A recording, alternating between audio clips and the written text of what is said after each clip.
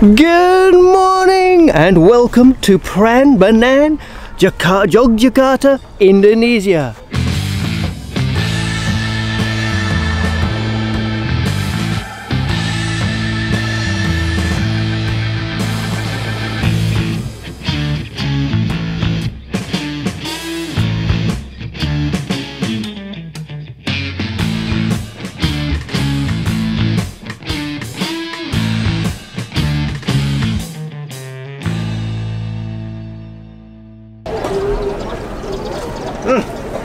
Wow!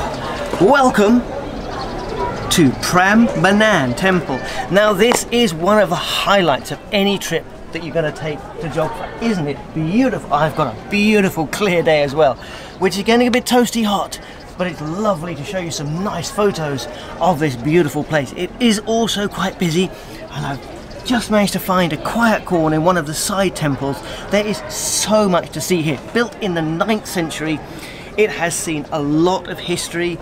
It's been destroyed by earthquakes, pillaged by the Dutch, forgotten for years, rediscovered by the British, pillaged again, and lately has been restored. A lot of it has been restored. I think there's something like 2,400 various temples here, of which only 20 and 30 have been restored to their original grandeur. In the main complex of Prambanan, there's 3 big temple setups which we're going to explore today. This is the main one, the big one in the center, and there's 2 others that we're going to take a walk around and see. Let me show you this little section here while I tell you a bit about the history.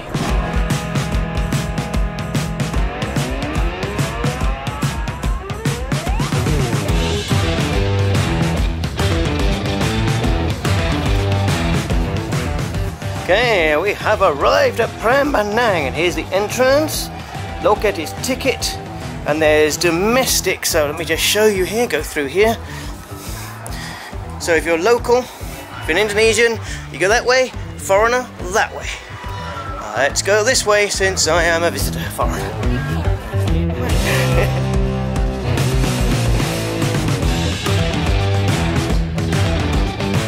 Good morning, how are you? Thank you. I want the ticket for Prambanan and for Roko. Ratu Boko? Yes, Ratu Boko too. Sorry, combined ticket with Ratu Boko not here. Oh. In over there, locket number 8. Ticket number 8? Yeah, okay, thank you very much. Hello, good morning. Good morning, how are you? I'd like the ticket for Prambanan and Ratu Boko, yes, 2 tickets. Okay, this is the price. Price is Prambanan with Ratu Boko. Yeah. Okay, and this is the check. And the ticket. Yeah. Okay. So, sorry, do you go to Ratu Boko? You buy shuttle bus or you go to car? Sorry, do you go to Ratu Boko? You buy shuttle bus or you have to car?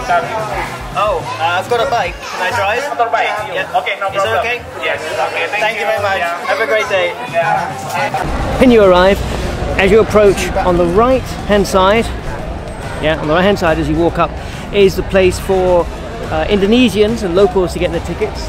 On the left hand side is where foreigners buy their tickets. There is one exception to that. If you want to do what I did and actually buy a ticket that goes to this complex and the Ratu Boko complex, you have to go to window 8 on the right Indonesian side and buy your ticket there. Oh, and you pay in rupiah, not in dollars. Even though my ticket is priced in US dollars, you pay in rupiah.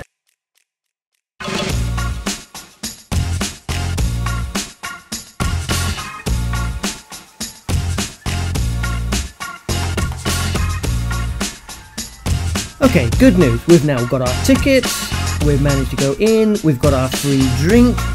We can now actually have a look around and we can show you Prambanan. Now, Prambanan is a Hindu temple complex just 17 kilometers away from Yogyakarta and consists of 240 temples. It's laid out in 3, let's call them zones. The outer zone, where there's very little remaining of any original structures, probably acted as a park much like it does today, surrounding the main temples where the sort of general public could gather and worship. Then there was a wall, which unfortunately doesn't exist anymore, with 4 gates which led into the next area, which contains 224 small temples called pevaras. I think I've said that right.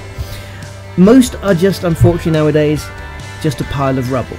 But slowly restoration is taking place stone by stone to restore as many of these mini temples.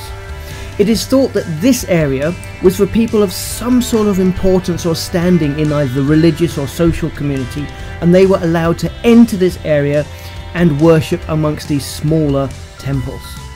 Then we come to the center of the complex, which is the holiest of the 3 zones, where there are 8 shrines or candi.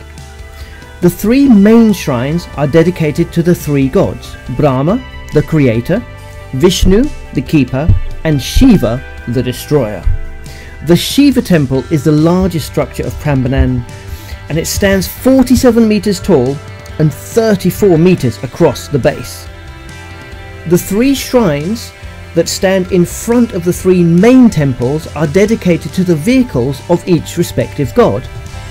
The bull or Nandi for Shiva, the sacred swan Hamsa for Brahma, and Vishnu's kite Garuda, which is the national symbol of Indonesia. The complex was built up over many years by the various rulers of the Mataram dynasty, but sometime in the 10th century, possibly due to a large eruption of the nearby Mount Morepi volcano, the whole area was abandoned as the royal court moved to East Java, and the temple complex was abandoned and left to deteriorate. Although the temple itself was no longer a centre of worship, the statues and ruins inspired many stories amongst the locals and folk tales through the next centuries. In the 16th century, a major earthquake rocked the area, causing the final collapse of the remaining temples, and Prambanan faded into history. Until 1811, when a surveyor sent out by Sir Thomas Raffles, remember the British ruler from Bogor Gardens? This surveyor sent out by him stumbled across the Prambanan ruins by accident while he was in fact searching for Borobudur, the other ruins that we are also going to visit. And while the British started some restoration of Prambanan, their short-lived tenure in the country meant that any restoration then passed back to the Dutch. Unfortunately, they mainly looted the site, carrying off most of the sculptures, while much of the stone was used for construction in the rapidly growing colony. It was only in about 1930 that proper restoration of the site began, and it is still continuing to this day. The main shrines were restored in the 50s, the ones in the centre, but with so much stonework having been removed from the site, it was decided to rebuild the further temples only if 75% of the original stonework was there. So when you'll go around, you'll see the stones have been marked and put in their respective places, and they're slowly restoring one at a time as they can and leaving the others there, sometimes just a foundation, so you can see where they were.